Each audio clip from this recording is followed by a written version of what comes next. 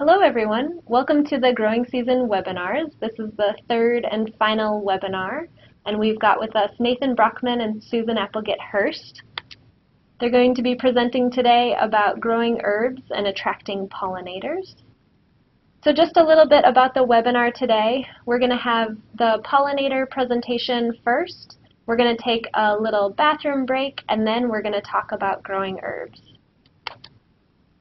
Just a few things for you to know. Unfortunately, this webinar is not live, so you cannot ask a question today, but you can email your presenters and pass along your questions to them.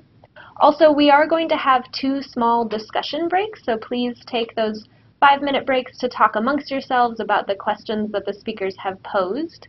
You've got a few handouts that you can use to take notes during this presentation. And also, please don't forget to fill out the evaluation for this webinar. We love hearing your feedback. And also, don't forget to record your hours. Please jump over to the hours reporting system and enter your hours.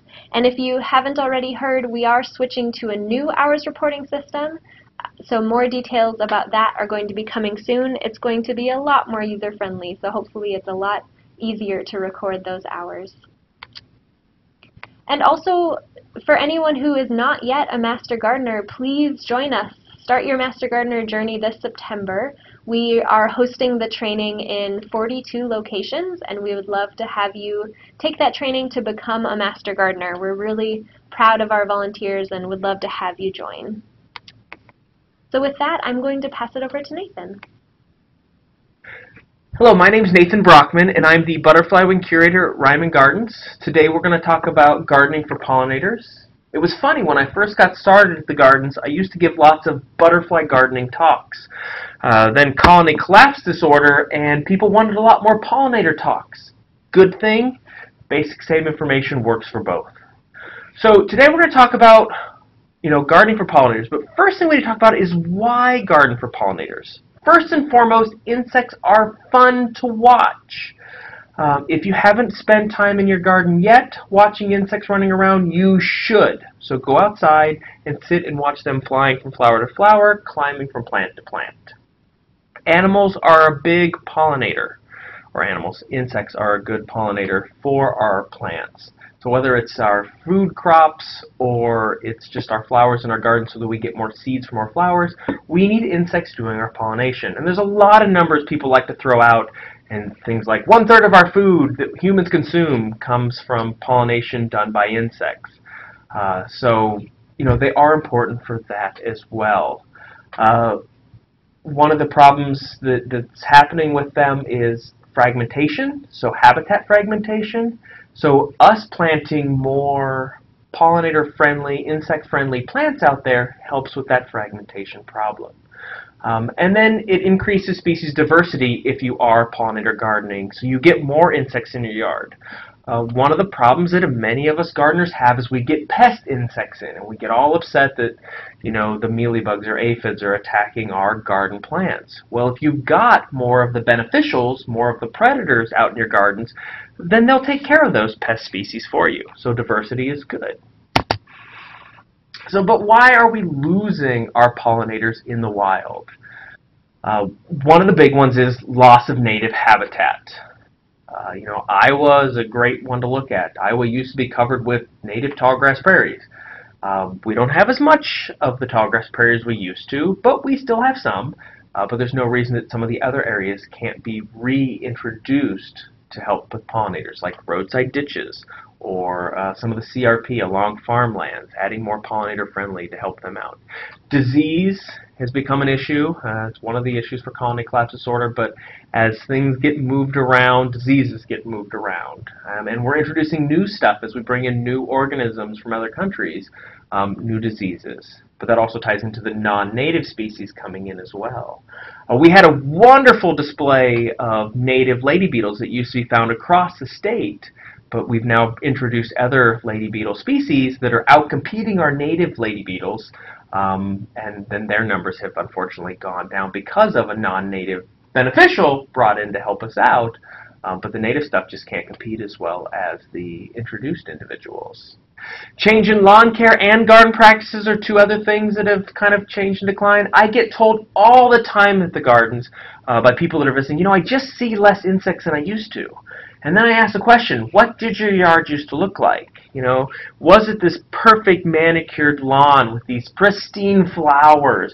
Or was it a little bit on the weedy side and the grass got a little taller and there was always kind of this stalk of area that wasn't well maintained? And a lot of times people come back and say, well, yeah, I mow pretty well and to keep the plants nice. So that kind of plays into some of the decline.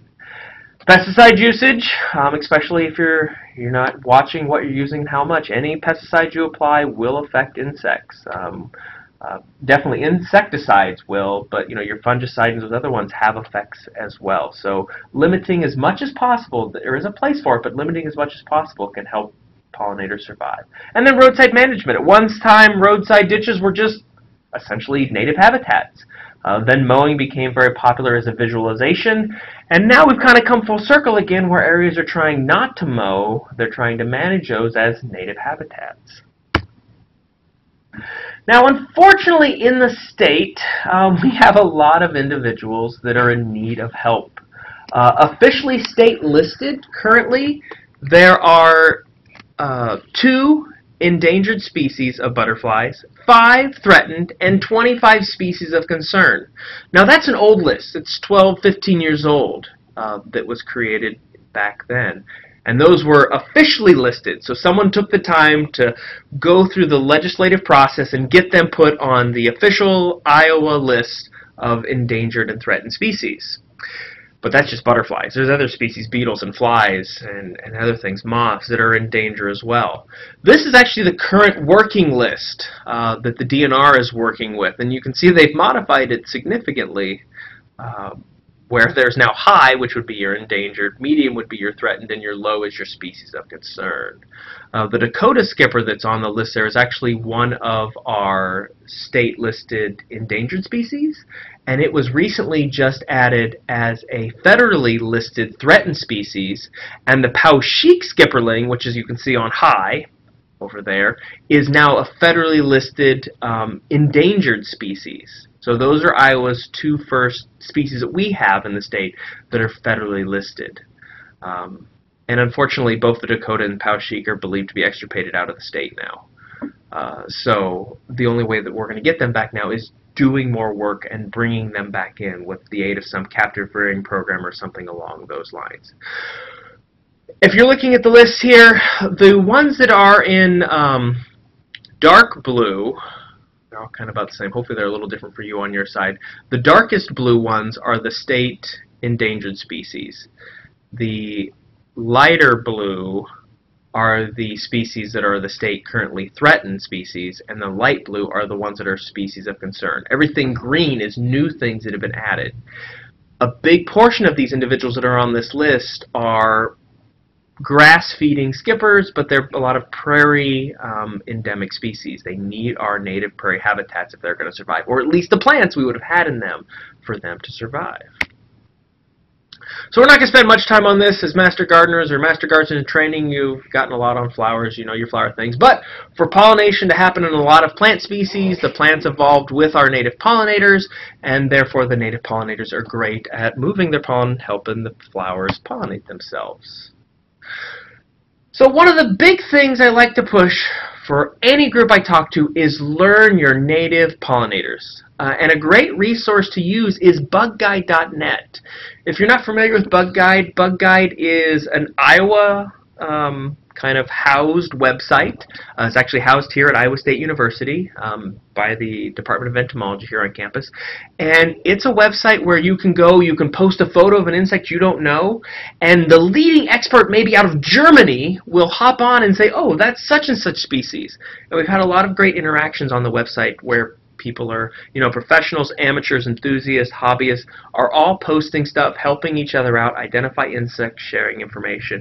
And we've had some really great stories where kids even, high school, middle school kids have posted an insect they found in their backyard, and then it turns out that the leading expert in another country was like, we didn't even know that was there. And this high school kid and this research professional are now working together, or have worked together, to publish papers on these insect species. So it's been a lot of fun.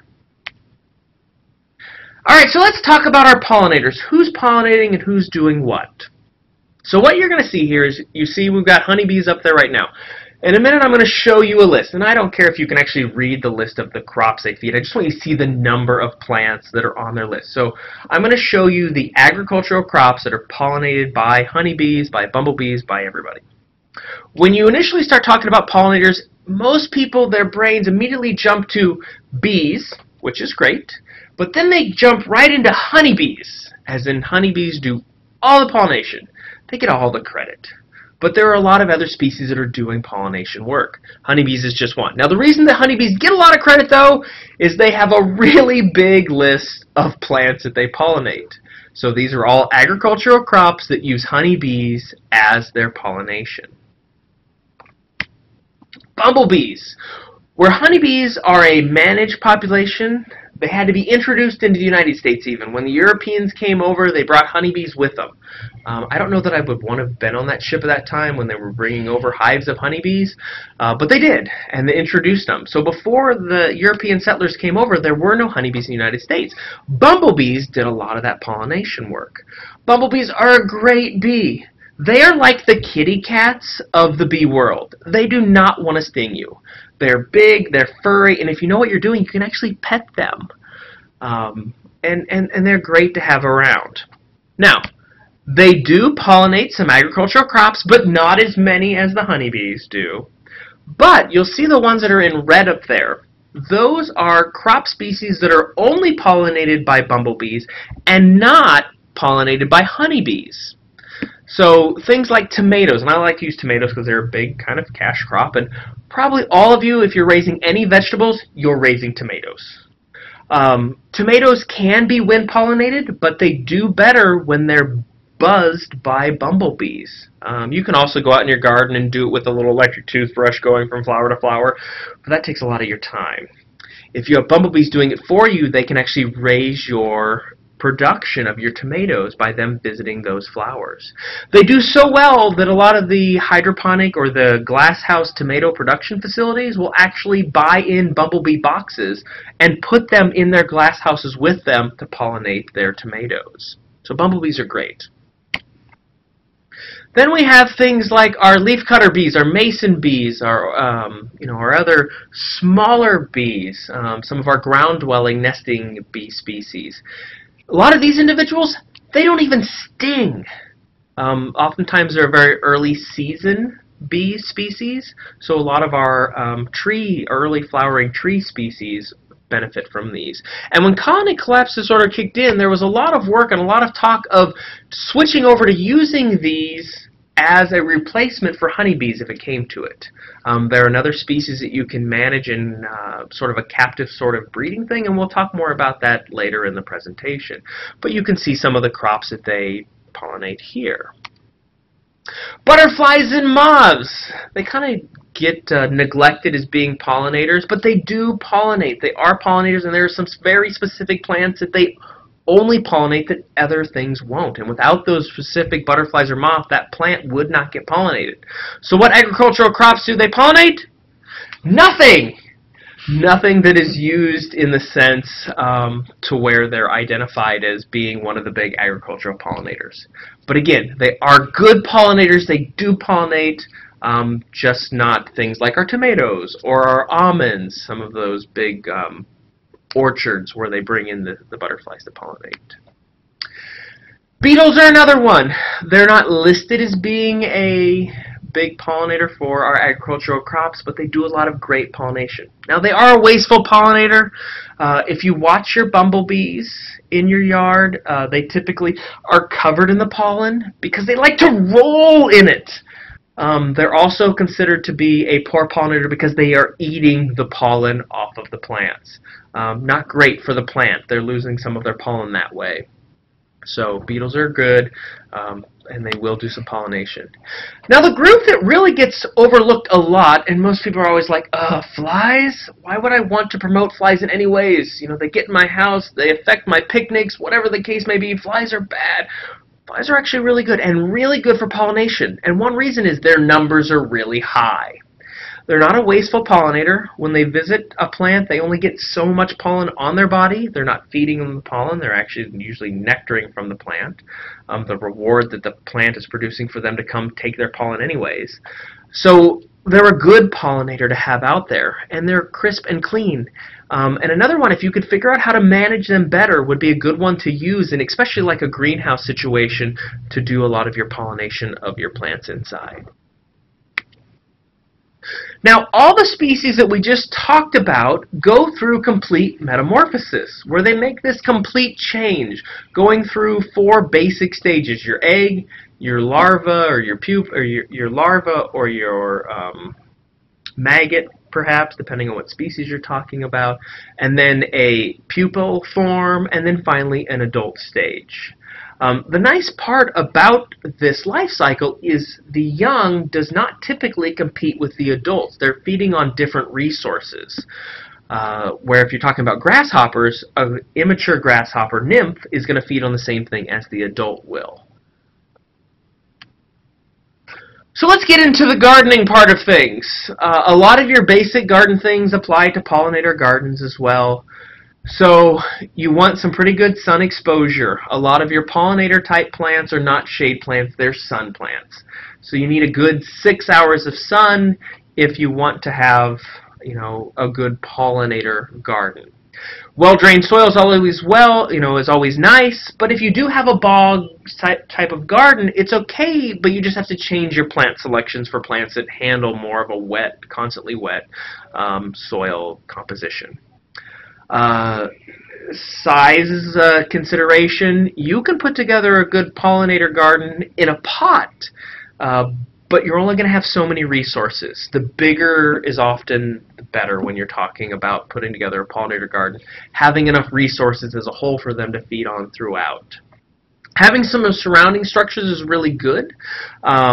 You don't want your trees shading out or your bushes shading out your nectar plants, but having some of those solid structure things is great. Species like monarchs, they take this migratory hike before they pupate. They won't typically do it on the milkweed, because if there's other monarchs on there, they're going to eat the leaves, eat the stalk, and that pupa is going to end up on the ground. So they'll go for really long walks sometimes. 20, 30 feet, 40 feet is not unheard of for them. I've actually got one at home that crawled off my garden, crawled over to my house, and is hanging right above the eave on my door, which is great for my kids. And then, know your hardiness zone.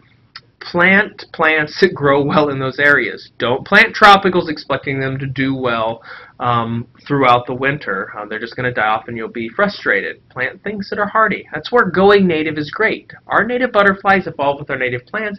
They do well together.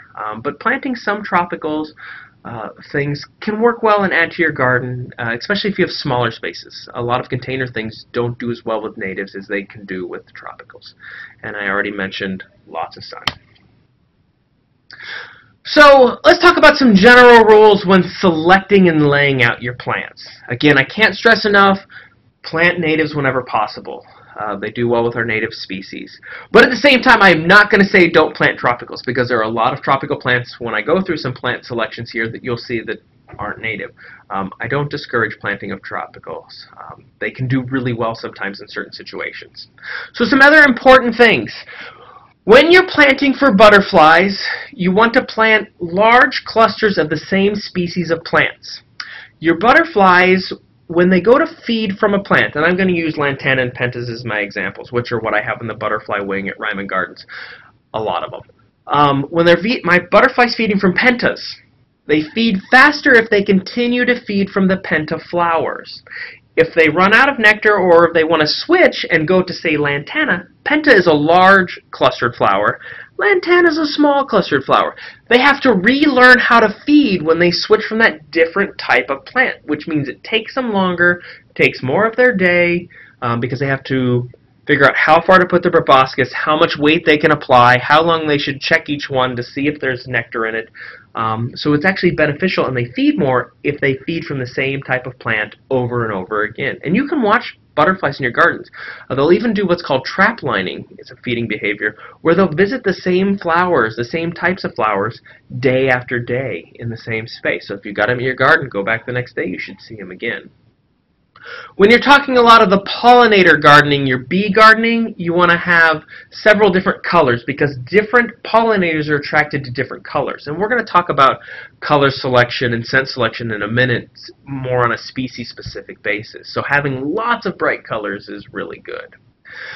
Variety of sizes. Your larger butterflies will visit your larger flowers, where your smaller butterflies, like your skippers, they just can't get their proboscis deep enough in the flowers, so they need smaller flowers for them to feed from. So big and small flowers is wonderful things.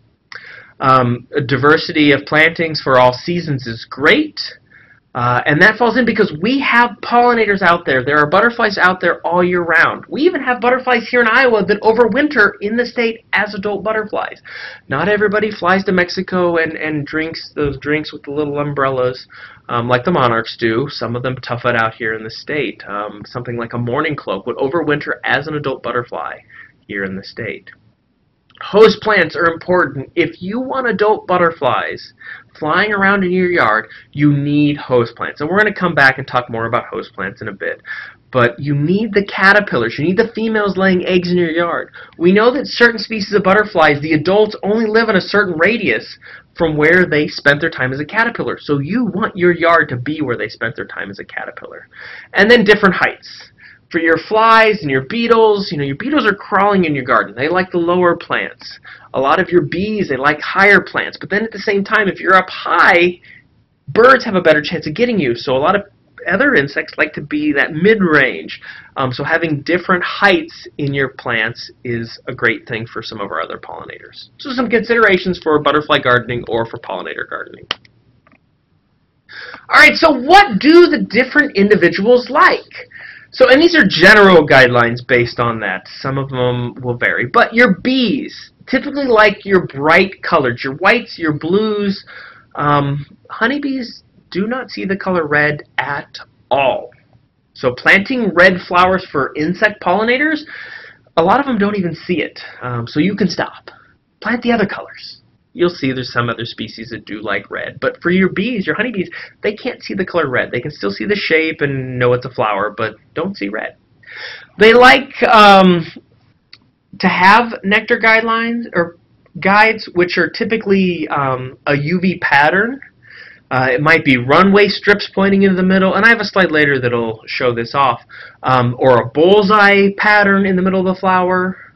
So that's what the nectar guides are. They like fresh-smelling plants, mild, pleasant. Odor will come in much more important with our last one we'll talk about. And then pollen. They like there to be pollen, but really they're a lot of times coming for a lot of the nectar, but they are packing pollen and taking it back to their nest to help them make their honey. And then they want a shallow or tubular flower shape. Our moths, they don't care as much about the color. Some of our moths, they're coming in late at night or later in the evening where color isn't as important to them. For them, what they care a lot about is the scent. A strong scent, especially a night-emitted scent, is important for a lot of the moth species. They typically want a tubular-shaped flower, and they really don't care all that much about the pollen because they're coming for the nectar. Our butterflies, on the other hand, they are day flying, coming to the flowers. They want bright colors again. You can have some red, but they still don't see red the same way as we see red. So a lot of them, red, while they'll see it, isn't as big of an important color for them in the flowers again.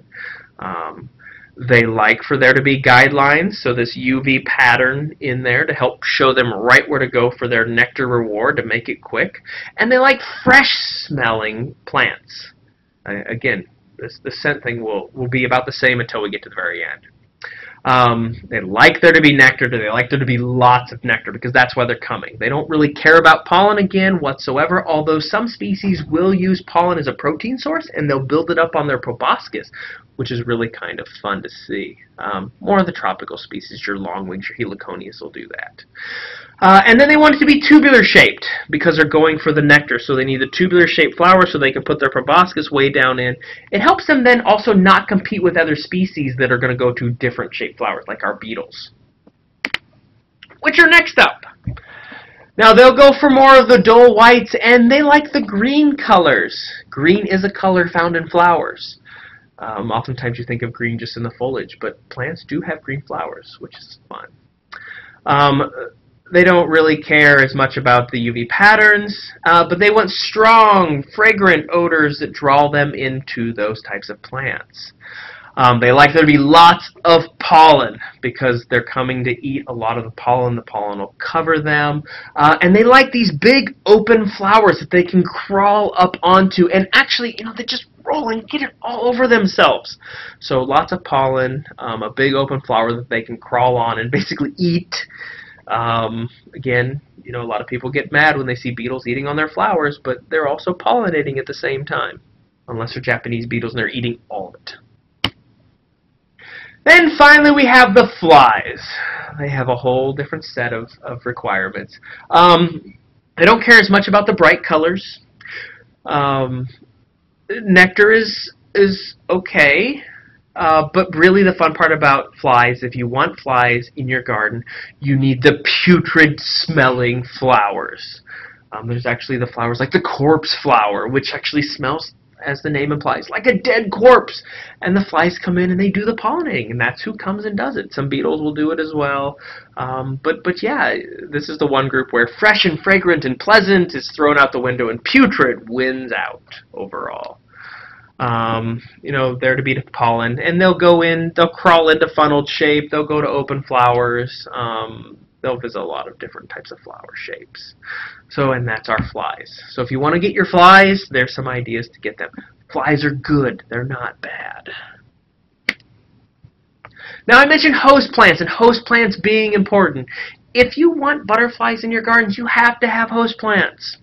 I one time did a program, and a lady at the end of the program raised her hand and says, "I've got these green, black, and yellow worms, and they keep eating all my dill and my parsley." So I just calmly asked her, what do you do with those worms when you find them in your garden? She goes, "Well, I squish them, and I throw them out."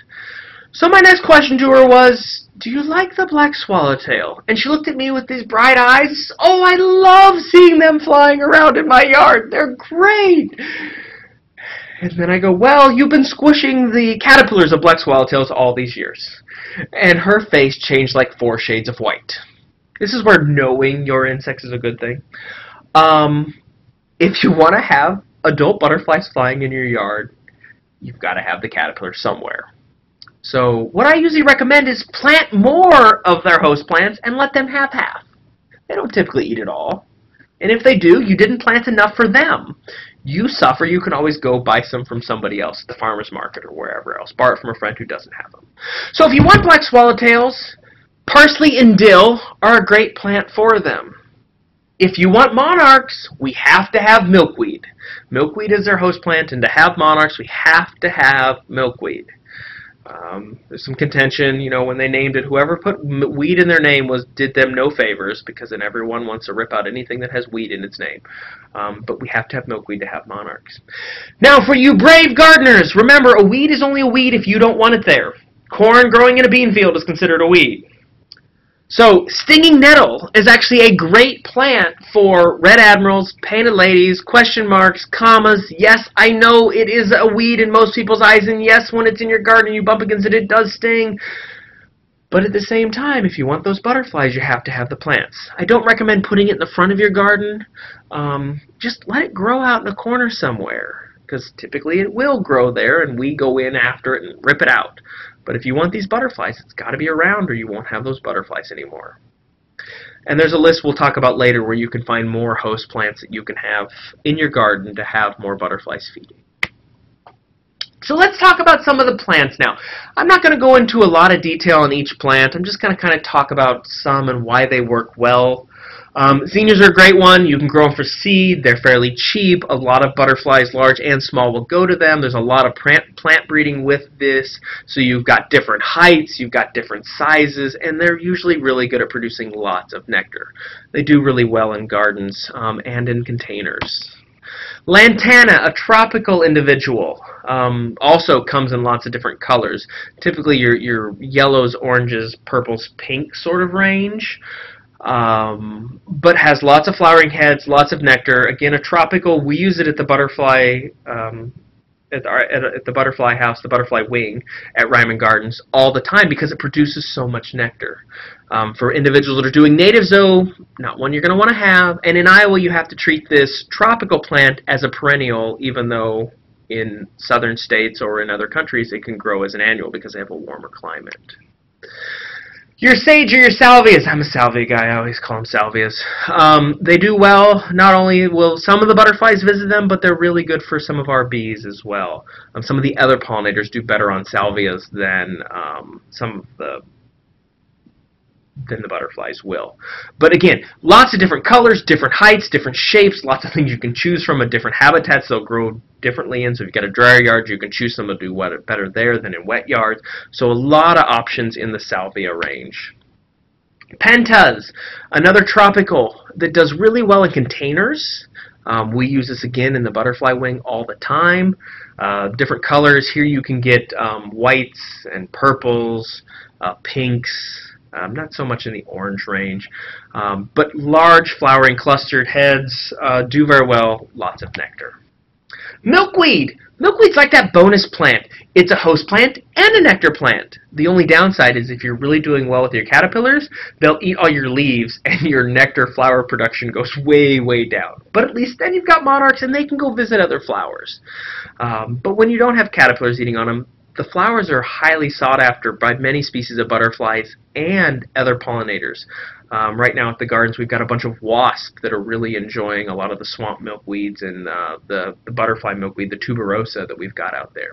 We've got three in this picture here. We've got a picture of a swamp milkweed, the tuberosa, which often gets called the butterfly weed, and then we have the common milkweed on the far side, the one that's by itself.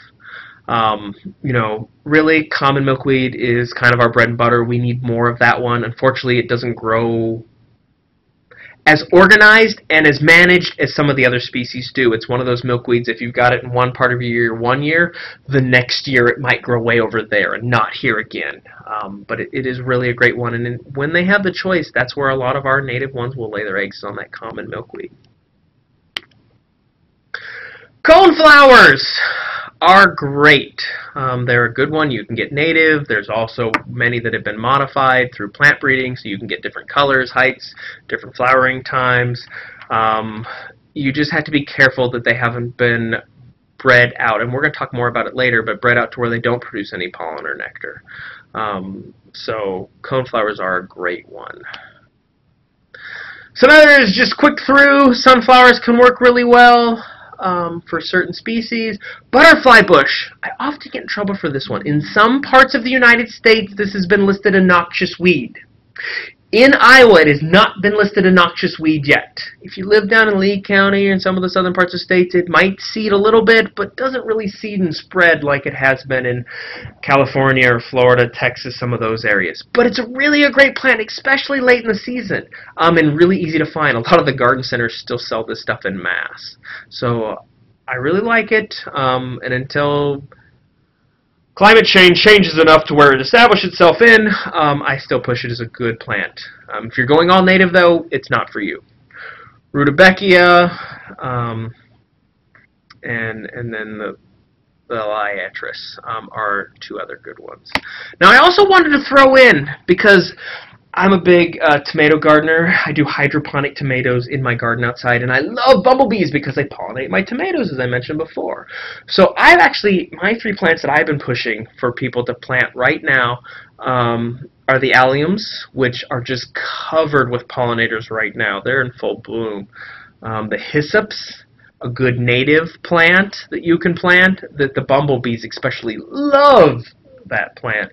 And the calamint, not only will you get a lot of bumblebees to it, but a lot of the flies just really enjoy that. And some of the wasps, some of the large wasp species as well. And again, as long as you're not bothering them in your garden, they won't bother you. And having them around, a lot of the wasp species are great because they're predators. They're going to eat a lot of those pest species that are feeding on your garden. So here's three if you want to up your bumblebees. These are three plants you really should have for your bumblebees in your yard. Now, I mentioned some plants aren't good for butterflies anymore. So here's two pictures of impatiens. Hopefully for you, it's the on the right is your standard impatient. The far one over there. And the other one is a rose-headed impatient. The rosehead is created through plant breeding. They've modified the pistil stamen part of the plant to make it look more full, but they modified the reproductive parts of the plant, meaning it doesn't produce any nectar or pollen for the butterflies anymore. So be careful when you're selecting your plants. I also had a little piece that I talked about the guides. The guides are UV patterns. So some of our plants have UV patterns in them. Maybe in the case of this plant here, the pollen is fluorescing the UV light. So one thing I like to recommend for gardeners is to grab your favorite beverage, go out into your garden at night with a black light, and shine it on your flowers and see what kind of guides you have, UV patterns you have in your flowers you can't see during the day. Your neighbor's going to think you're crazy walking around your yard with a black light flashlight, but you're having a good time, so what's it matter? A fun flower that does really well under UV light that most of you probably are getting rid of out of your yard, but when you shine it with UV it'll make it much more fun to have, is dandelions. And dandelions are also a good season source of food for some of our early season pollinators as well. So don't get rid of all those dandelions. Now, we supplement our food at the Butterfly Wing at Ryman Gardens because we have so many butterflies, and you can do this at home as well. You just have to be careful because you're going to get way more bees, wasps, ants, flies, beetles than you will ever get butterflies to these other things. We do things like artificial nectar dishes where we'll have we'll do a honey solution, like a 5% honey with water, or we'll do a diluted just plain sugar with 5% sugar with water. We'll even dilute lemon lime Gatorade. You could use any flavor, it doesn't matter. We were donated a whole bunch of lemon lime Gatorade one time. Other people have different flavors they like, but basically you want to dilute it. You want about a quarter strength of the listed instructions and put it out. Make sure you have some sort of scrubber sponge or something so they don't just fall in the water and drown. Sap on trees is another good food source for some of our species that don't visit flowers. Mourning cloaks don't visit flowers. They don't drink nectar. In the wild they visit things like dung, urine, carrion, rotting fruit, and tree sap. And so tree sap's a good one, and that's why also rotting fruit. So don't pick up all the fruit when it falls in your garden. Leave some of it out there for the pollinators to come and feed on. Butterflies, bees, wasps, they'll all come. Ants, they'll all be there. But they need to eat too. Some other supplemental foods, things like honeydew. So this is actually honeydew for magnolia scale on magnolia, and they'll come in and they'll eat this sugary solution excreted by different insect pest species. So whether they're a mealworm or a scale or an aphid. So now it's time for your discussion period. So talk amongst yourselves and I'll be right back to continue my presentation.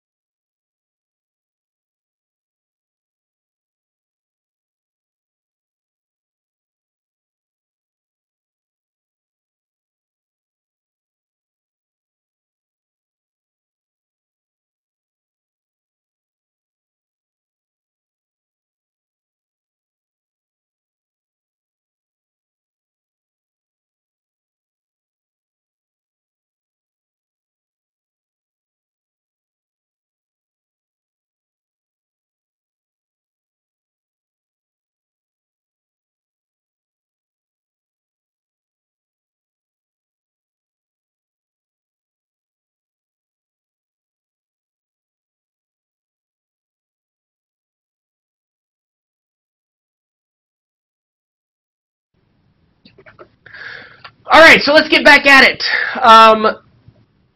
So gardening practices that will help you with your pollinators. Leave your cleanup till spring. If you clean up in the fall, you're just going to haul everything away with you. All your overwintering pupa, your overwintering caterpillars, a lot of the adults of different pollinators who be in your garden, you're just going to haul them away to a compost pile or to the refuge, wherever it might be, and they won't do well there. So leave it till spring. Don't remove all broken branches because some of the stuff will nest in that. Leave some uncovered soil for the ground nesting individuals, your ground nesting bees. If it's all just really tight turf or planted flower beds really packed tight, your ground nesting bees won't be able to live anywhere in your yard and they'll have to go elsewhere. Avoid the totally manicured yard. If it's totally manicured, grass does nothing for most insects except for things like Japanese beetles. They like if you keep doing that. So keep it up, and they'll keep coming to your yard and laying their eggs. So let it be a little weedier, grow it a little higher. If you mow really low all the time, things like the grass-feeding skippers won't be able to live there. You'll chop up all their caterpillars. And then watch your tilling so you don't till up any nesting bee species. Create corridors. You know, we talk a lot about corridors with roadside ditch plantings, but even in your yard, we're talking insects, tiny little individuals. For them to go from one side to the other, it takes a long time. So having interlocked plantings so they can get from one large planting space to another helps them move throughout even your own yard. Have different canopy layers so that if they need to get out of the sun, they can get into the shade, or if there's a really big storm coming through with lots of wind, those canopies can help a lot.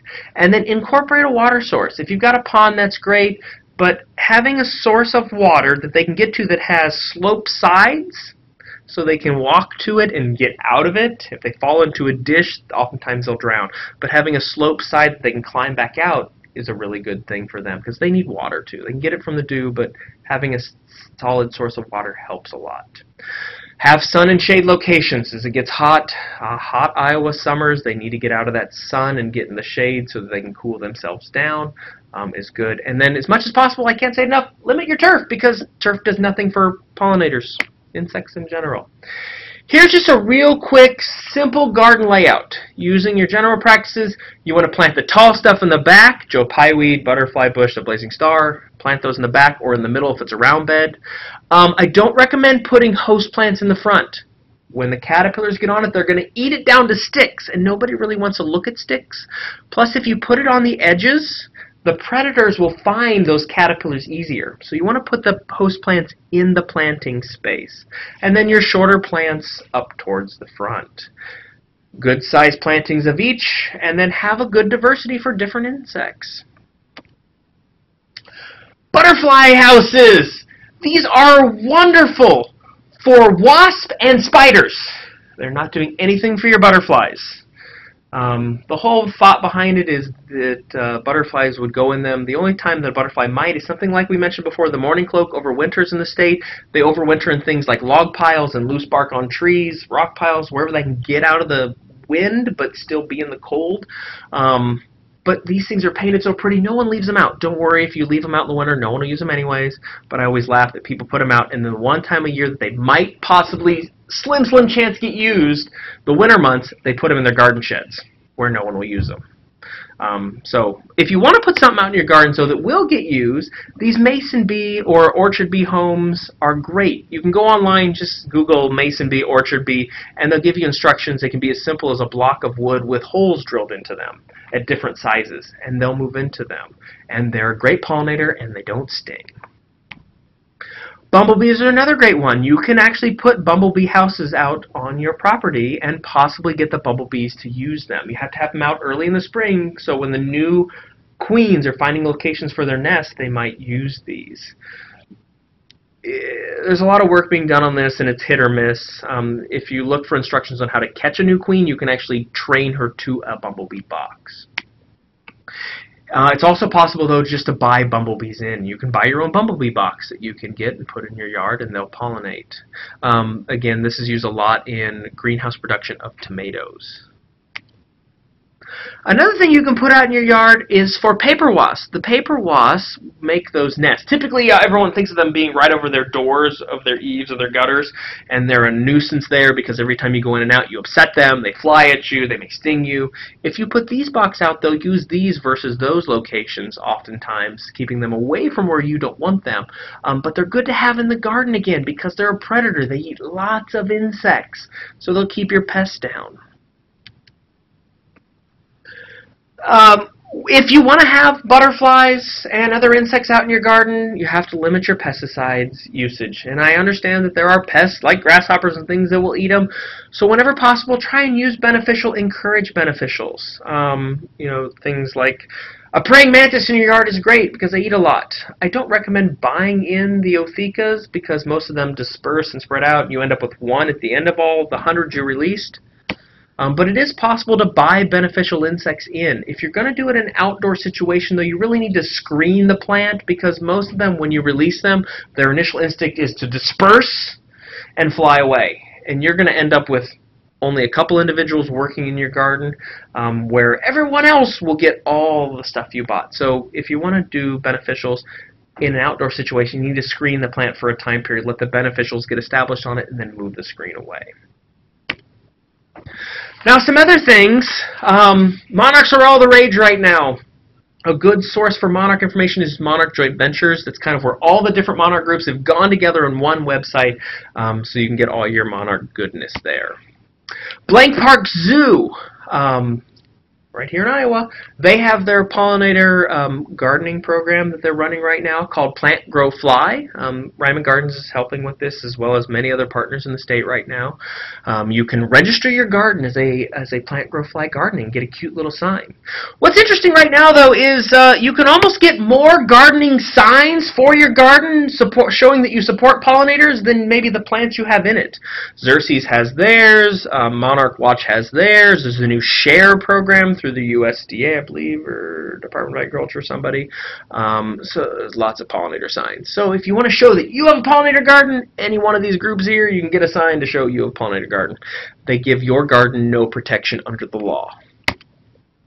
Ryman Gardens has some fun information for you. So if you want a list of pollinator-friendly plants you can do, host plants for butterflies, nectar plants of different perennials, shrubs, trees. We've got a list right on our website at that address right there. We also have a program called the Iowa Butterfly Survey Network, where we train citizen scientists to go out in the field and survey butterfly populations in the wild. So if you're interested in helping with something like that, you can visit our website for more information on how to get involved.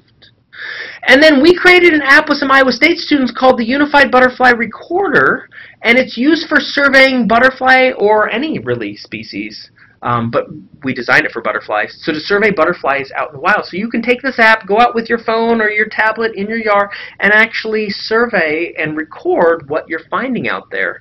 And it maps and does all other cool features, so another fun thing to check out online. Really get involved. There's lots of citizen science going on right now and lots of different things depending on what species you want. If you want to do butterflies, Journey North is great for monarchs and just tracking them on the way down. The Vanessa Project is for painted ladies and red admirals. Butterflies and moths in North America, lots of species of butterflies. You can just import e-butterflies, a new thing out of Canada, very similar to butterflies and moths in North America.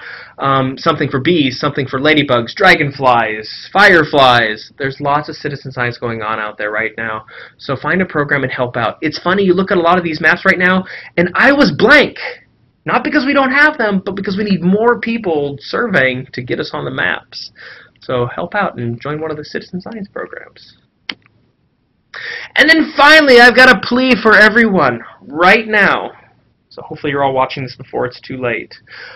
There is a House Joint and Senate resolution that is in front of the Iowa House and Senate to get Iowa an official state butterfly.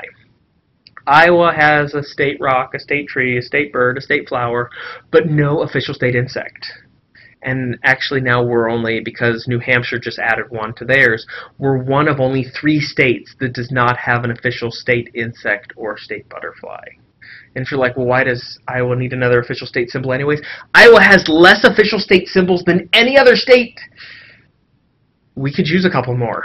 and butterflies would be a great one. So the regal fritillary has a bill right now in front of the State House to be listed as an official state butterfly. Why the regal fritillary? They're a native species. Their range now, kind of Iowa's in the core of it. They've lost the eastern part. We're kind of like the heart of their range right now, so we need to keep them here. They have a wonderful life history. In the fall, the females lay their eggs in tall grass prairie, down on the ground where their host plant will come up the next year, which is bird's foot violet and prairie violet. So that's died back. It's the nest completely to the ground. The eggs are laid. The eggs hatch in late fall, early winter time periods. Those caterpillars eat their eggs. That little picture of a caterpillar you will see on the screen over there, they eat their eggs and then nothing else until next spring when the host plant comes up again. So monarchs, they fly off and go down to Mexico and, you know, cups with the little umbrellas, drinking, sipping those drinks. These guys tough it out as their smallest, tiniest stage in Iowa winters, until the next spring. You know, one meal. They then eat their prairie violet or their bird's foot violet, whichever. They pupate. They turn into adult butterflies. The male and females are flying around. They mate.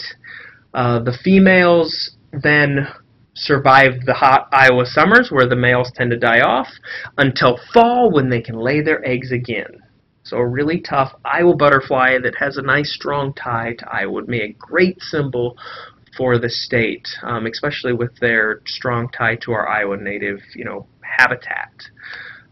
So call your local state representatives in the House and Senate and tell them they should support House Joint Senate Resolution 2 so that we can get an official state butterfly. And with that, I am to the end of my time. I hope you enjoyed this presentation. Here's my contact information if you would like to send me an email. I'd be happy to answer any questions you may have. Thank you.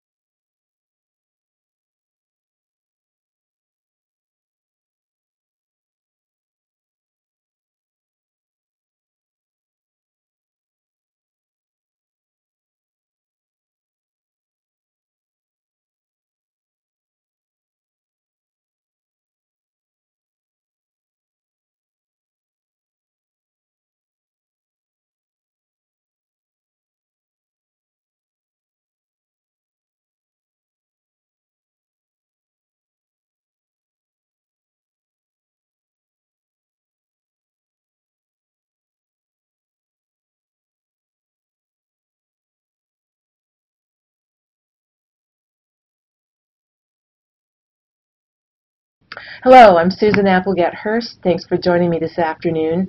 And I'm so happy to follow Nathan with Pollinators because he said some really key things that I'm going to repeat. And it's mostly about these useful bugs he just talked about. I'm going to be talking about useful plants, and that's what herbs are. To define herbs generally, we'll just say that they are useful plants.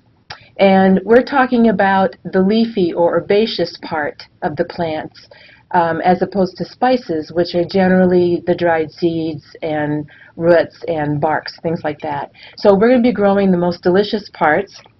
And this is one of the most popular herbs that everybody wants to grow. You all recognize this is lavender. This was in my front yard, and I loved my lavender, and lavender loves the alkaline soil in West Des Moines, and my limestone steppe, so that was the perfect place for them in the full sun. The other herb that everybody wants to grow is basil. And I said basil, but you can say basil. The official American Herb Society version is basil, but doesn't matter. I want to point out something right away, though, is that this is not how the basil is supposed to look in your garden. You should have harvested before it got to that point. We'll talk more about harvesting basil later. And this is the reason why you're going to grow that basil, right? Because you plan to eat it.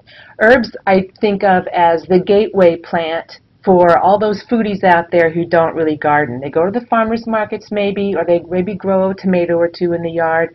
But herbs are the perfect gateway plant, and there's two reasons for that. One is that most pests don't bother them, so they're very easy to grow. And they don't take a lot of space. They need a lot of sun, but they don't take a lot of space, and they're really pretty simple for most beginners. So I'm going to show you a beginner's herb garden later. It's on your handout, and we'll talk about why those are good choices for beginners. But let's get going here on talking about our favorite herbs. Edible flowers are herbs too. As I said, herbs are useful plants, and I'm talking very broadly useful. We're going to talk about culinary herbs, the things that we eat that add flavor and color and are just so distinctive in our dishes. But I want you to know right off the bat that you can add a few ornamental edible flowers to your herb garden, and the flowers of culinary herbs that we eat are generally edible. Now, keep in mind that when we talk about edible flowers, what we're really saying is, yes, you can eat them, and they probably won't make you throw up. That doesn't mean they always taste good. Those pretty little violas, they're beautiful on your plate, but they don't have much flavor.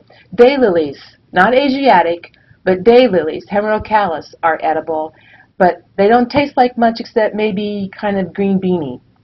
But keep in mind that we're going to be growing herbs that can be beautiful and useful in our gardens, and we're going to have a few of these flowers to throw in our dishes too. On the left, those are violas.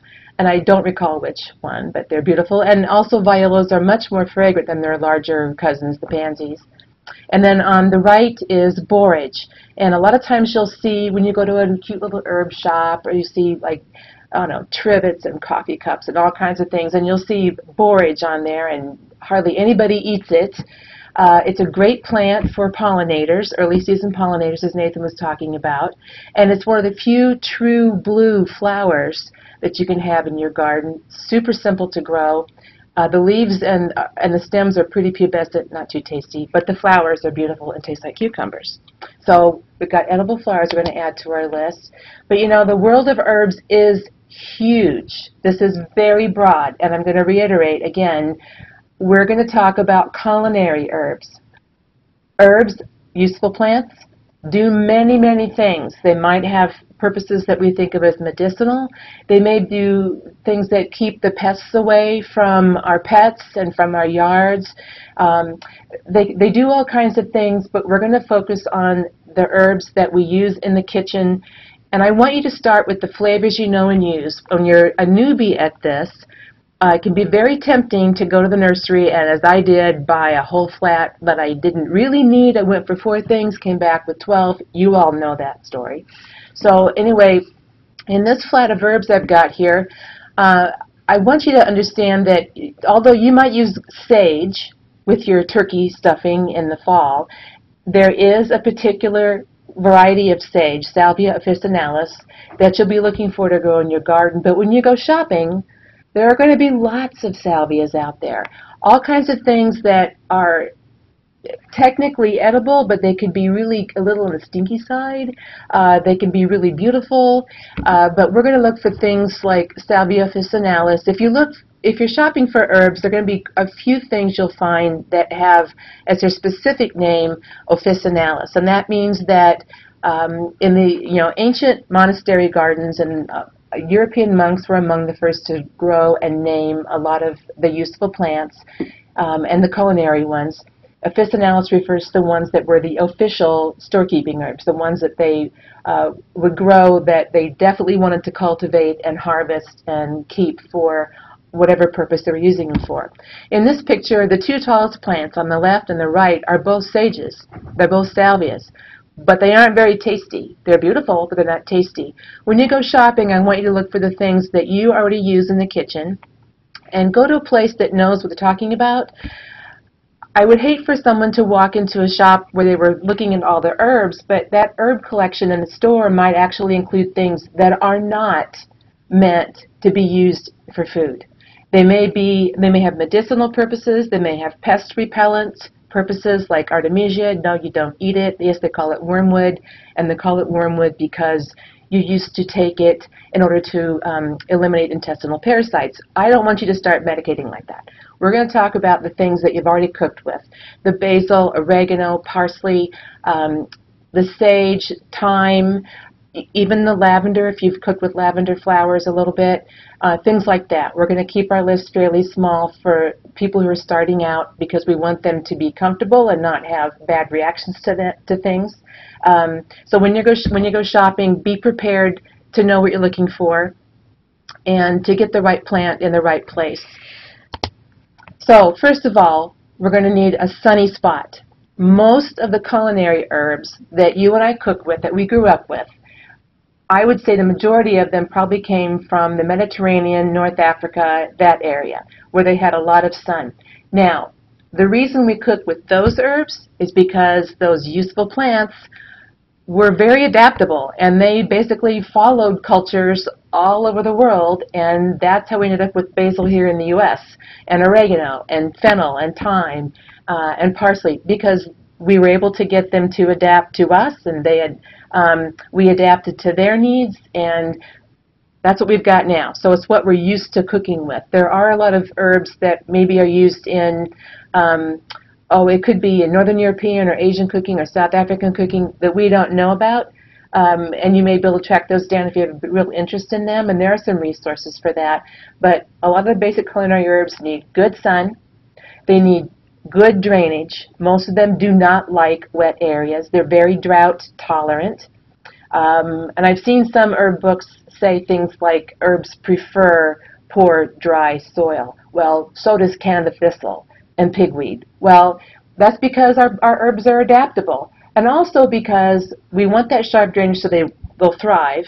And we don't want them to get big and floppy, because the bigger and taller and juicier they get, you could say that there's a little less flavor per leaf because the plant can just get that way. It doesn't have to be thrifty at all if it's being overfed and overwatered. And then you get a big stiff wind and some rain, and they all flop because they couldn't support themselves. Like a lot of the flowers in our perennial gardens will do the same thing.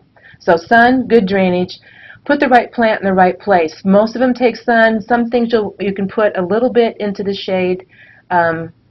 Kind of slows them down a little bit, but it'll like parsley, for example. And also keep in mind that we're not growing fruiting plants. We're not growing tomatoes and peppers. They don't need a very fertile soil.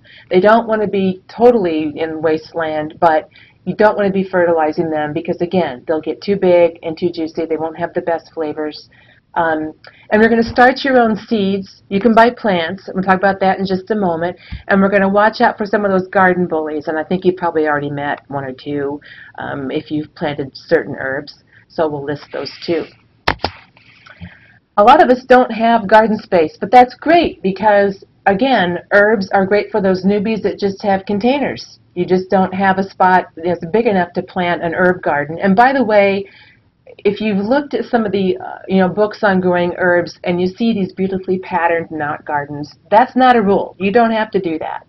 The knot garden thing is more a result of many years ago, people who had either time or they had conscripts to create those beautiful knot gardens. We don't have that kind of time necessarily or that kind of space. Containers are fine. However, when you go to Kmart and you see the cute little herb starting set with the little pots and the seeds, they're adorable, aren't they? And the picture shows these little herbs growing in these little pots. That's fine for starting seeds, but for those plants to live in those little bitty pots on your windowsill, that's like you living in a Volkswagen for a year. They're not going to thrive. It's a great way to start plants, but it's not how you're going to grow them. Get bigger pots. Most annuals, like let's say you want to grow basil in a pot. I would say if you only have like a 6-inch pot, that's one plant. That's one basil plant. There's not enough root space in there for that plant to grow and thrive. So for most annuals, go for at least an 8-inch pot, and for perennials, I'd say at least a 12-inch pot. Otherwise, you're going to limit what that plant can do, and if you want to harvest it, you're going to have to give it some space to grow. Also, if you've grown many things in containers, you know little pots dry out. And a hot, windy day, like we just had last week, 90 degrees and 25-mile-an-hour winds, that pot is like totally parched by noon. So give them a break. Let them get through the day. Start with a bigger pot. At least 6 hours of sun per day. Again, we're not growing vegetables, so we can get away with a little bit more shade. If you've got the option for morning sun over hot afternoon sun, that's best for most plants. Some will tolerate that sun better than others, but at least 6 hours of direct sun, even if it's divided up into morning and evening, direct sun. And containers on the perennials will need to be protected in the winter because their roots just won't have enough protection and they will not make it through the winter unless you're taking that pot into an unheated shed or garage where it's been allowed to go dormant and it won't get so cold that the roots are destroyed in the winter. So you're going to protect those in the winter when you're growing in containers. And because you are watering containers, and this is the same case with watering flowers in containers, or if we get heavy rains, nutrients get washed out of that pot, so you may have to add a little bit of fertilizer to containers in order to keep that plant happy and thriving. So here's the beginner's garden. And this is just something I prepared because I think a lot of people want to know what to start with. But I also chose these plants because they get you started early in the spring, and this selection gives you a good starter garden. It's a great way to get a range of experience by growing plants more than one way and by growing a variety of plants that have different needs. So you'll learn a lot more. And you can cut down on this, but this is a good way to get started. So at the top of the list, the ones that are easy to grow from seed and they're fast growing early in the season. And I wish you could taste these with me, or I wish I could pass around cuttings right now because that would get you more inspired. Early in the spring, you're going to plant the cool season annuals. One of those is chervil, and I'll bet almost none of you have grown chervil or have cooked with it. Remember I start with the seasonings or the herbs that you know and use. If you've used a blend of herbs called herbs de Provence, sometimes there's chervil in that. But chervil is one of those things that it loves cool weather. It's one of the very first things that will germinate in the spring, and actually it's a half-hardy annual. If it germinated in the fall in your garden and it got some snow cover, it will actually be green under the snow, and it will green up again in the spring, and you'll be harvesting a little bit of chervil to use in eggs and vegetables and salads right off the bat. Chervil tastes like a combination of like a mild parsley with a little fennel. It's not a super strong herb. A lot of the really strongest tasting herbs need summer heat. Chervil doesn't like summer heat. It's very short-lived, just like its cousin, the next herb, cilantro. Now, if you've grown cilantro, or if you've used cilantro in cooking, you may know that the dried version in the little container at the store tastes like grass clippings. So that's why you need to grow it fresh. And chervil is the same way. That's probably the biggest reason you ever cooked with chervil. because you didn't have it fresh, and if you bought the dried version, it was a huge disappointment. So chervil and cilantro both like cool weather, and I've got coriander slash cilantro there. Coriander and cilantro are actually the same plant. We use coriander in cooking as the dried seed, little round seeds that are a spice. And you usually find it ground or whole. We sometimes put it in pickles. It's sometimes used in Scandinavian cooking and also a lot in East Indian cooking. But cilantro is the herbaceous or leafy part of that plant. And yes, you can let it go to seed and you can harvest your own coriander. You can do that too. Or they'll just plant the coriander seeds and then you'll have more cilantro. Both chervil and cilantro or coriander can be allowed to reseed in the garden and they will not become huge pests. So it's okay to go ahead and let a few of those plants do that. They are both short-lived. They both like cool season. Get them in the ground early. And with cilantro, go ahead and plant some every couple of weeks through like the middle of July. And it will germinate as the weather lets it tolerate. It will keep coming up. Cilantro is short-lived, so if you think yours died suddenly, no, it's because that's it. It just has a short life. There's a variety of cilantro called slow bolt. You get maybe another week out of that. So it's just something to keep planting more often. Chives, you can also grow from seed, but surely somebody will share some with you, because they're very easy to grow. They're super hardy. You dig a chunk out, you put it in your garden, and if you manage it like I'll tell you about later, it's not going to go crazy and get away and create terrible problems for you. Dill, you can also plant early in the season. It loves cool weather. Parsley, another one of those host plants. Nathan brought that up earlier on for the black swallowtail. And you can grow a lot of parsley, either flat leaf or curly leaf. Either one. To me, the flat leaf has a much more robust flavor. But grow plenty of it. And out of all these herbs here on this list, parsley is really the one that you might have to keep an eye on rabbits with, because especially on young parsley, they will nibble it off. Everything else they pretty much leave alone, but parsley can fall victim to rabbits, especially those babies in the spring, because baby rabbits don't seem to care what they eat. And then also in the spring, here's an edible flower for you. This is a pot. It's considered a pot herb.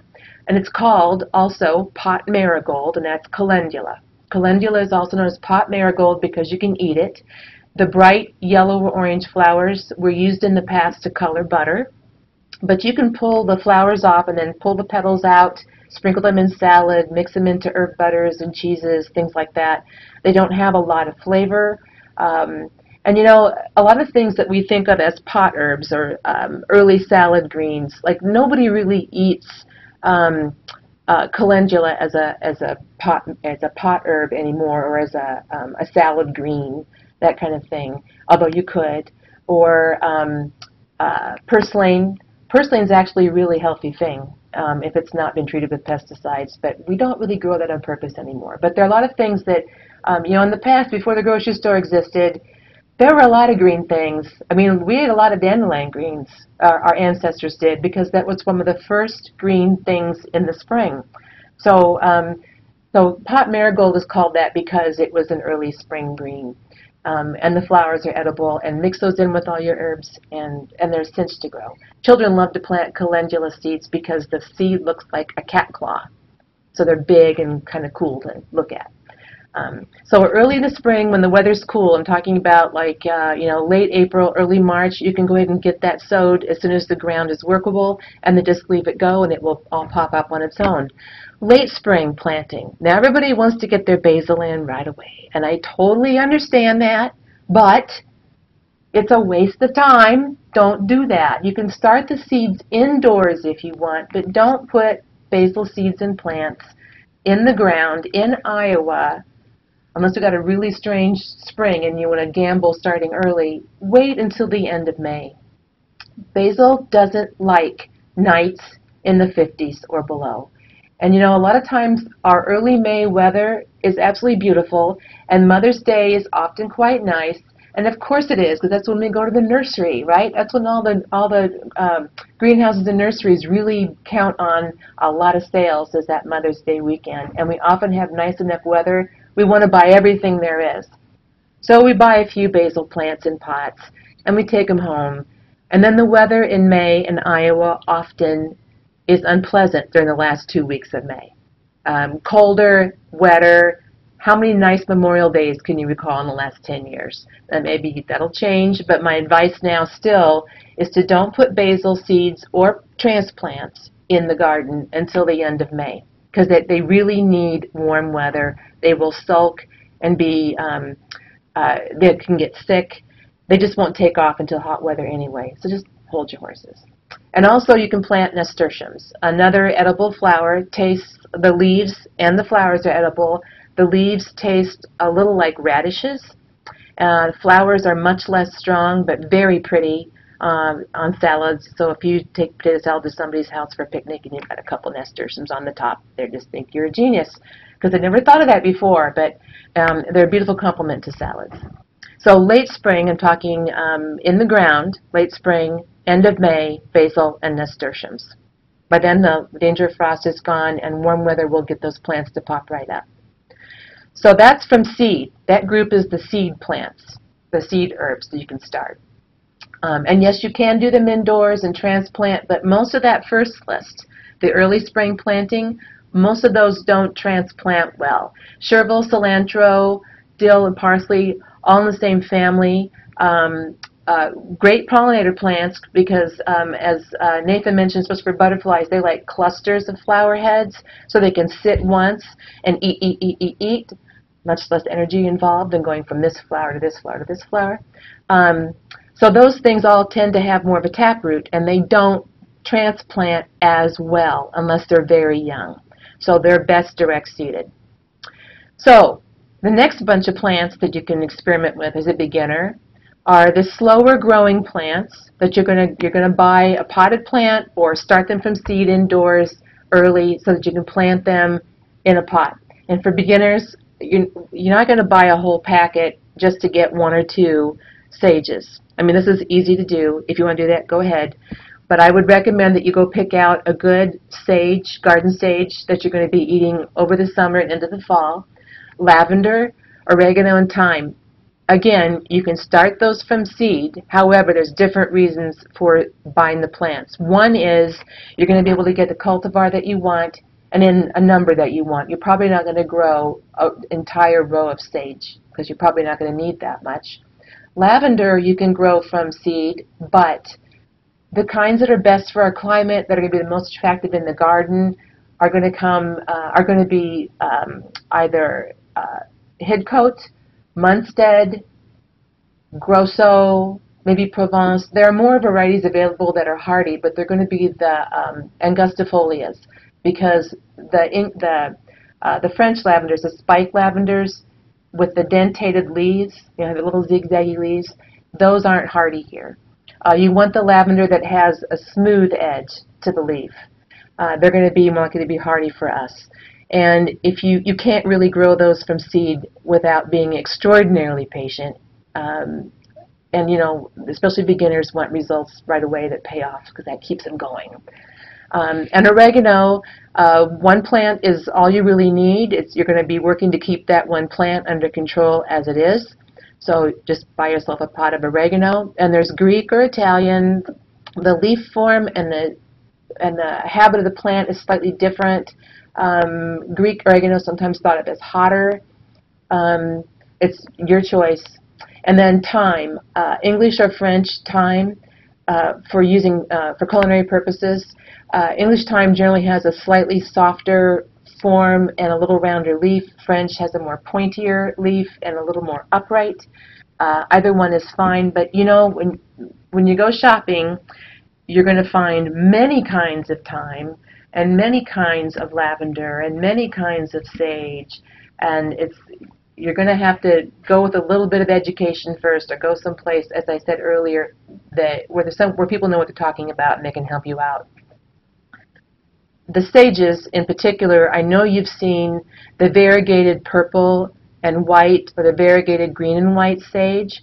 has much the same flavor as Salvia officinalis, the plain green garden sage, but as in all plant breeding, you can't change just one thing in the plant. If you change to create variegation or difference in color, it's likely that something else has changed, and the flavor of those pretty sages, in my opinion, is not as good, as robust, as flavorful as the Salvia officinalis. And so this way you can get exactly the plants you want. And then there are two plants that I think you should only get from cuttings or divisions. Buy it potted, have someone grow it for you, have someone share it with you. One of those is tarragon.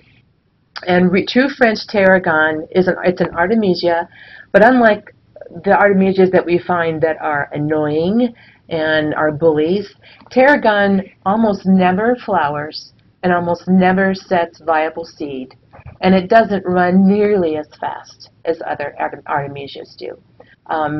I've been surprised at how people haven't cooked with fresh tarragon. It's really, really delicious, especially with chicken and pork, and it tastes a little like, oh, I know, that's why you don't cook with it. You don't like licorice. Well, that's too bad, because that's what tarragon tastes like. It's a little like licorice. And some people don't like that flavor. But it's really delicious with chicken and pork. And then rosemary, I would buy a plant of that or get a cutting started from someone else. Because what you want in Iowa is a nice upright rosemary. If you've been to, say, California and seen outside the mall someplace, they have these beautiful stony banks with rosemary draping down the side. It's lovely, and it is edible. But they have a drier climate than we do. And remember I told you that a lot of plants need full sun and good drainage. Rosemary is one of those. However, it needs frequent, small amounts of moisture, but it doesn't like humidity, really. So our hot summers with the high humidity and then sometimes pounding rain, if you've got a prostrate rosemary growing in your garden, it's going to be covered with dirt. It's going to get sick because it'll be too wet most of the time. Get an upright rosemary, and you can choose that at the store. And however, I would recommend that you buy rosemary, a little 4-inch pot that's meant to be on the culinary herbs. For your culinary garden, I would recommend that you not buy the topiaries that have been shaped and grown in the greenhouse for several months. And at Christmas time, you see a lot of those. They're beautiful to have, and go ahead and pet them and smell them. But I would be careful about using those particular plants because if they've been greenhouse grown for that many months, they've also probably had a fungicide used on them. And, a lot of greenhouse production isn't meant to be eaten right away. So buy the rosemary in a smaller pot from a greenhouse or a grower who's growing it for culinary use and has not been treating it as a topiary and growing it under controlled conditions, probably with chemicals, for some months. So you may find, yes, you can plant rosemary from seed. You can. But you know what? There's not enough rosemary in the whole wide world, and life is too short. So you want your rosemary to be bigger than 4 inches tall by August. And that's why I would buy a pot in May and get it planted at the end of May, and you get to harvest it over the summer. And the tarragon you can find seed for, but you don't find it for the right kind of tarragon. There's actually a seed for something called Russian tarragon, and right now the species escapes me, but it has a similar fragrance and flavor, but nothing nearly as good as true French tarragon. So those are the plants you're going to be doing from that you're definitely going to be buy from in a pot or from cutting. And watch out for these invasive guys. Mint. I want you to beware of the square, and this is your hint. Your hint of mint is beware of the square. Can you remember that? Your hint of mint is to beware of the square. Plants in the mint family have a square stem. The mint family is a big one, and if you've grown peppermint, spearmint, any of the multitude of genetic variations of mentha, you know that it's invasive. It will get away. It'll run across the ground and under the driveway, across the street, just like takes off. And heaven help you if you take a rototiller to it. Don't ever do that. So anyway, anything with a square stem, and that includes sages and basil, coleus even. In that family, they tend to spread quickly by seed or by root or by both. Lemon balm, it can be very invasive. Again, it's in the mint family. So anything with a square stem, you're warned now, all right? The artemisias also, other than French tarragon, the artemisia family can be very invasive, so be careful of that. And sweet Annie, which is lovely in dried arrangements, will reseed and reseed and reseed and for generations, no matter how hard you try to eradicate it. So it can be very hard to control. This plant in the picture, horseradish. If you want to grow horseradish, be sure that you're planting it where it's going to live beyond the time of your life. It has roots that I swear go all the way to China. You have to be careful about harvesting it. So if you plant horseradish, be very sure that it's right where you want it. And do harvest it and use it. And dill. I get more complaints from people in herb gardening about the dill that just won't go away. Well, they keep letting it go to seed. We're going to see how to take care of that. Mint deserves its own special pot. That way it won't be taking off in the garden, but it can smother itself in a pot actually. Every 2 or 3 years, take out about a quarter of that root ball, repot that, and destroy the rest. Not in the compost pile. It will live there. And don't give it away to gullible people. It will get away there too. Throughout the season, you're going to mulch your herbs lightly. And I say that because you're harvesting a leaf crop, and mulching will help to reduce how much washing you're doing of those leaves. It'll keep the rain from bouncing the soil back up on the leaves. Keep them weeded, thin them, stake some of the tall things, like if you grow something exotic like angelica, because the wind might knock it over. Pinch, prune, deadhead throughout the season. But don't fertilize. You really shouldn't need to.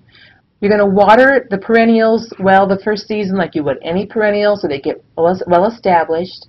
And you're going to protect the tender plants in the wintertime, like rosemary. I think there needs to be a support group for those of us who want to take our rosemary indoors for the winter. Perennial cleanup begins in early spring, and I was so happy to hear Nathan say, clean up the garden in the spring. 2 reasons. One, I'm tired in October. I don't clean my garden up in the fall that much, unless there's like disease stuff, and then I get rid of it.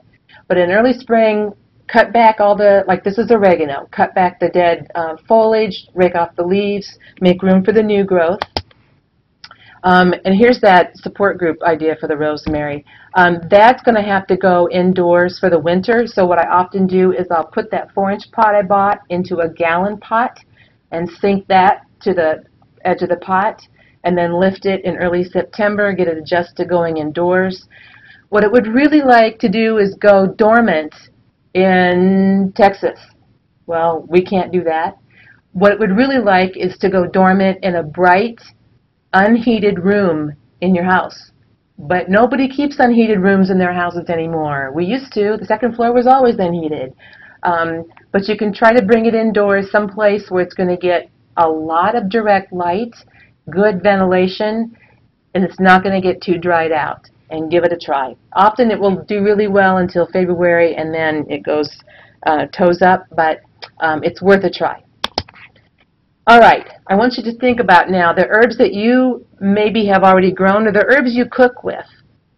I want you to share with the group one idea where you already use dried herbs that you're going to try fresh herbs in. And how can you connect that idea to a Master Gardener project? And we'll take a break.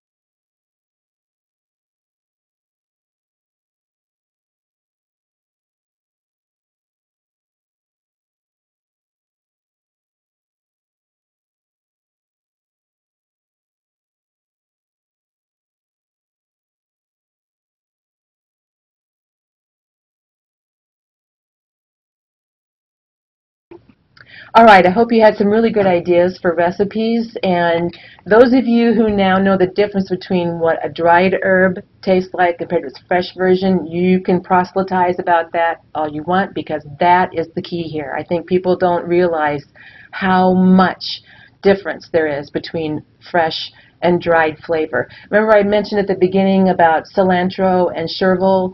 People didn't use it that much until they tasted fresh cilantro in like Mexican dishes, because when you dry it, it tastes like nothing. That's because it's one of those herbs that when you dry it, those top notes just evaporate. So if you have to have it fresh, otherwise you won't even know what it tastes like. And everything is the same way. Everything loses its most volatile flavors when you dry it. So having the fresh version, and I'm going to tell you a little bit about that at the very end here with the recipe, the fresh version beats dried almost always. Almost always. Okay, I'm waiting for a slide. There we go. Now for the best part, for harvesting. Generally, you're going to harvest right before the plant flowers. And that would be, before it's really formed flower buds that are visible. Because a plant's job, especially an annual plant's whole job in one season, it has to grow, flower, make babies, and die. And it's going to be in a hurry to do that in the season. Once it begins to flower, it's going to start to change flavor. It's going to become less flavorful, more bitter, for example, because it's trying to make sure that nobody eats it and it can make babies. And remember, all these flavors and herbs are basically a defense mechanism in the first place. That's why they have fewer pests, both insect and two- and four-legged, because of the flavors in them. So we're going to harvest before they flower. For perennial plants, you can do that on an ongoing basis, starting in the season. Not too early. Let it get warm and let it have some growth on it so the flavor develops. The short-lived annuals, like cilantro, for example, all at once. It's kind of hard to do just a few leaves on the outside because it's going to bolt before you know it. That's why you buy cilantro in bunches and parsley in bunches at the grocery store, because they get harvested all at once, basically. And other plants are, if in doubt, up to a half of the plant at a time, and it will survive that. So here's our oregano that we cleaned up in the spring a little bit. Don't harvest it right away. Let it grow a little bit more. And then it's just beginning to form some flower buds. Get it before it gets to those flower buds, and cut back a third to a half of the plant. And it won't look very good. It'll come back out of that. If you decide to let it go flower, and you can certainly do that for the pollinators, for example, deadhead it, because otherwise you're going to have seeds everywhere. So I often would let part of the plant go ahead and bloom, or let's say I just got busy and didn't harvest it, go ahead and let it bloom. But then when the flowers fade, after the pollinators are done with them, then deadhead that so they won't be spreading seeds everywhere. Cutting back can keep things under control when they're invasive, like mint or like chives. So here's what I do with chives. Chives bloom in the spring. In the late spring, those beautiful purple flower heads. I'll harvest the flower heads to make chive vinegar. And if you Google chive vinegar, you're going to find how to do that. It's super simple, and it's beautiful pink oniony vinegar for salad dressings. So then after the flowers fade and the pollinators are through with this, then you get a conscript to cut those chives down maybe 2 inches tall. What you're doing then is you're keeping the plant from having the energy to spread out, forcing it to regrow up in the same space, so it'll be tidier later in the season, and it may actually rebloom. And with mint, you're going to keep cutting it also to help prevent it from just taking over and running away and jumping over the edge of the pot. Another reason to harvest this dill that people complain about all the time. It's a wonderful pollinator plant, but every seed, I swear, must be viable. So if you allow all that dill to go to seed, you're going to have a problem. And this is a patch of dill that was all volunteers, and look how spindly and close together those plants are. Dill leaves are my favorite part of the plant. I don't use the seed heads, and I don't use the seed that much, but I love the leaves, like in pasta salads and couscous salads and on fish and on chicken, or just clipped into green salads. So you're going to be watching this. You can go ahead and let it bloom if you want. Let the pollinators have at it. The seeds are green. You're still safe here. And then they turn brown. And as they turn brown, you're being warned. They're changing color. You're being warned. What I do is I deadhead all the patch, but pick maybe 1 beautiful, robust plant and leave that seed head. And then grab that at the top of the stalk. This is once they've turned brown, like in the photo. Grab that seed head and bend the stalk and aim it down right at the ground, and that is where the seed will go, so that it won't end up blowing dill here and there and all over the place. You'll be able to keep your dill patch under control. If you got too much dill in the spring, thin it out, because they won't be as nice a plant if they're all crowded together and skinny and spindly. Like I said, you've been warned here. This is cilantro that has begun to bolt. And the pinching back to delay flowering is sort of a myth. People say, well, you know, if the basil starts to bloom or the cilantro is blooming, just pinch that flower stalk out. As I said before, the flavor is going to change, and it's kind of moot at this point. Just harvest the poor guy, and instead of torturing it, because it's not going to grow back that many leaves, especially cilantro. So go ahead and harvest it, and then do sequential plantings through the season, so you'll have that cilantro later on, or that basil. And that basil is sneaky. See this shot? You've got that little tiny flower bud just forming. That's how it looks. You should harvest it at that minute. Don't wait any longer. Hopefully you harvest it before that. Up to 1/3 of the plant at a time. It'll regrow new shoots. If you're curious about me being truthful on this, then go ahead and let it bloom. And then taste a leaf at the top of the plant compared to a leaf at the bottom of the plant, and you can taste the difference. Sometimes they call it sweet basil. That refers not to sugary sweetness, but to a lack of bitterness. And you can tell that those newer leaves are more bitter. The best flavor is from younger basil. Again, sow it more than once a season, every couple of weeks, and you'll have it. So to preserve that great flavor, you're going to freeze it. You're going to chop it in the food processor. That's what works best.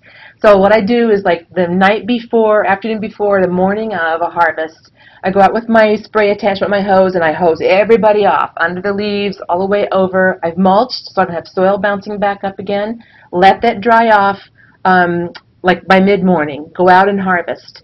And that way I won't have to do much washing in the sink, because it's really hard to work with wet herbs. So I'm going to put 2 packed cups of clean, dry herbs in the food processor. You're going to pack your measuring cup tight. 2 packed cups of clean herb.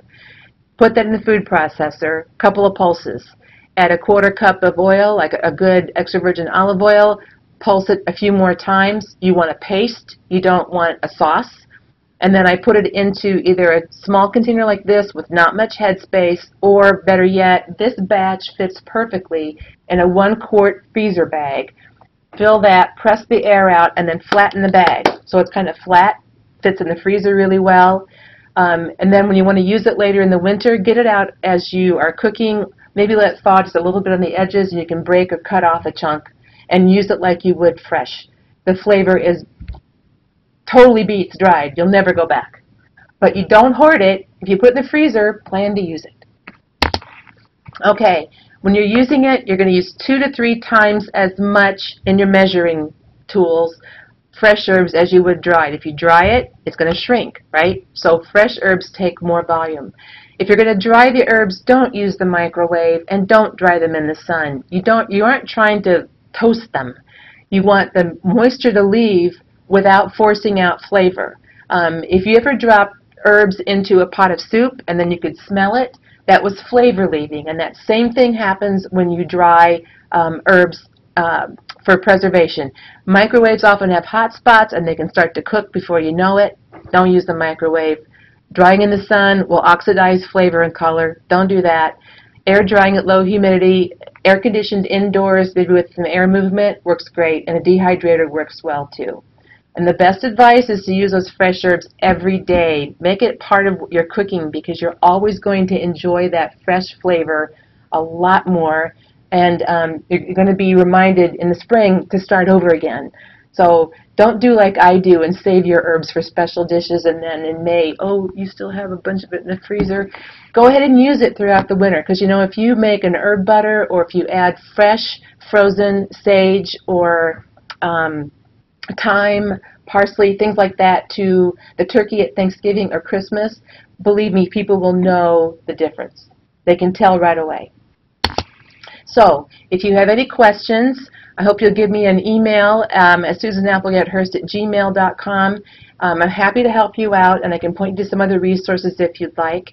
If you happen to be attending the International Master Gardener Conference, I'll do a longer version of this in Council Bluffs in September. I'm giving a talk on growing and using herbs. Longer version of this talk, and there will be things to smell and taste. So you can get a better understanding of this. So thanks for spending your afternoon with me, or your evening, whatever it is, and please go use some fresh herbs. Wonderful. Thank you so much, Susan. And just a reminder to everyone to please fill out the evaluation form and jump over to the hours reporting system to log your hours. And I hope that you enjoy watching some pollinators around your garden and also eating some delicious herbs. Yes. I know that I'm hungry. Or watch pollinators eating herbs. There we go. Wonderful. Thanks, everybody.